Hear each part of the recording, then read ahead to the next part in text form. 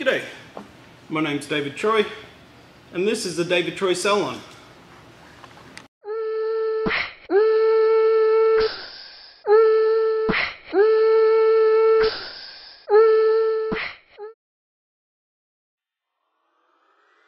My live model today, her name is Allison, and you can see her haircut's grown out quite a bit, so it's time to give her an updated look. So you see me do this quite a bit in my haircuts before I even wash the hair, because I'm going to take the back really short. I'm going to grab the clippers, I'm going to use the number 3 guard, and I'm just going to take that bottom part off right away. It just saves so much time, and I can just get in there and take the bulk of the haircut down the bottom, down the neckline, just take the bulk out before we even wash it.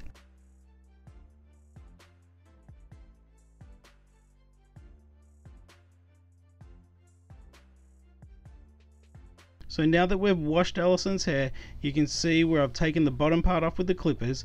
So I'm going to start my sectioning right under the, right above the occipital bone. So I'm going to take a triangle section and start my guideline to blend it into where I finished with the clippers before I washed it. So as with most haircuts, sectioning and elevation is key. You can see here my sectioning is really clean, pulling it out about 45 degrees. I want to keep a little bit of length or a little bit of weight right on that occipital bone there. So you can see we're going to start building up the weight up there, but the elevation is also very important. So you can see as I'm pulling it out, I'm slightly over directing it just so I can keep some little bit of length on top and connect that bottom part.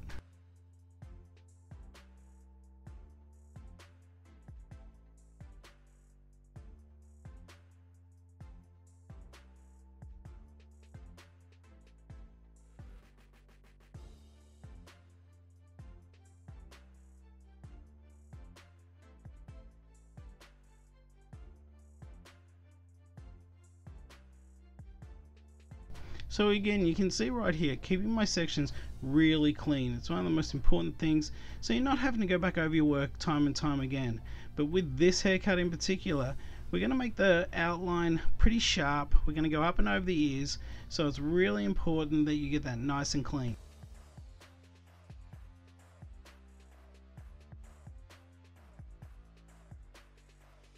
So as we move on to the side section, or as we get to the side, you can see that I'm slightly over directing it back because I want to keep that weight on the top, but we're going to take the hairline really tight against the head.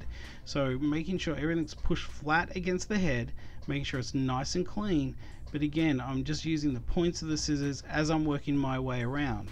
So pushing their ear out of the way, making sure this is completely clean. So I want to take that really short right there.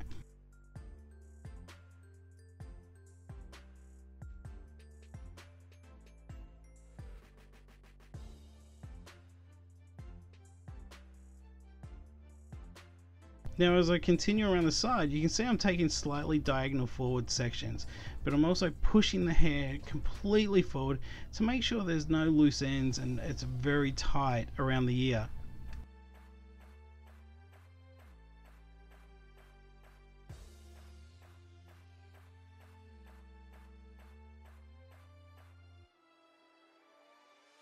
Now I understand that everyone's got a different technique of actually cutting this haircut, and I'm not saying my technique is the best, but I do like the end result with this type of haircut.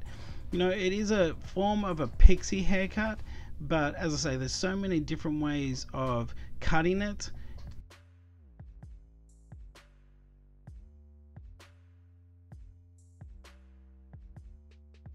So as I'm taking this section, I'm actually working into the cheekbone. I'm following that line.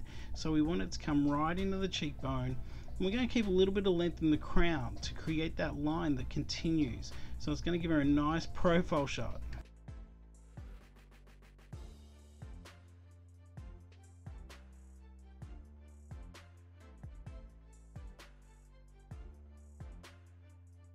So after completing the sides, what I'm going to do is I'm going to brush everything forward, and I'm going to finish by taking that hairline really clean and tight, keeping up with the consistency of the rest of the haircut that we've already started.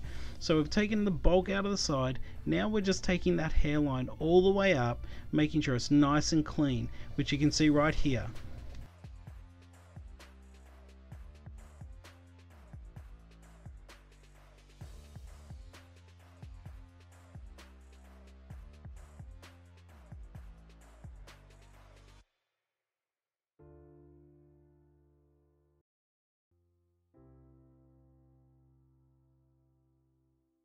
So now you can see we've taken the outline really short and we've kept a little bit of length in the top. So now I'm going to go through, I'm going to texturize it. So you can see I'm just twisting the hair together, sort of pushing and closing my scissor at the same time to give it that real gritty finish to it. I want it to be messy and just textured all the way through the top here where we've kept that little bit of length. So I don't want it to be too transparent, but I want to bring out some of that shape right in the crown area or on top of the head.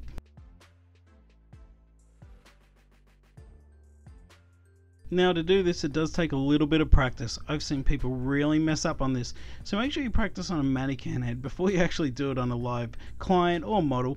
But as we're going through the head, there is some method to the madness. I am taking sections, working backwards and forwards through that crown, and Alison's got a lot of hair, so I know I can continue going backwards and forwards by taking out the bulk of her hair but not being able to see the scalp. I don't want to be able to see all the way down to her scalp, but I do want to get that separation.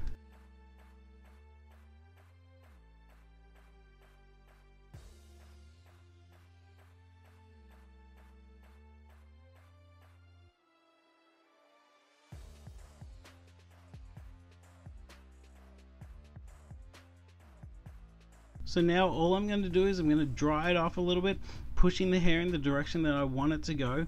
I actually want it to stay flat against the head, around the sides there, so you can see I'm not using a round brush or anything like that. Using my comb just to sort of help push in the direction I want it to go, but I want it to stay pretty close to the scalp. So just blasting it with that hair dryer.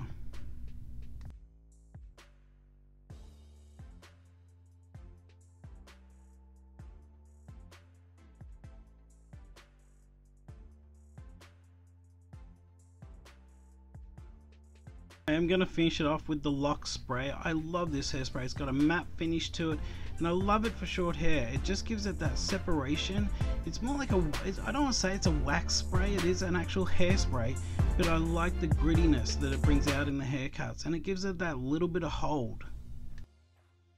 So you can see right here, look, I absolutely love this haircut. I think it's changed her completely. We've got that nice little spunky lift in the top there, and we get the separation, which the haircut should do, but the hairspray really finishes it off, brings out that texture a bit more. So if this is the first time you've come across one of my videos, don't forget to check out some of my other videos, and if you like my content, hit that subscribe button, hit the bell notification so you know when I upload.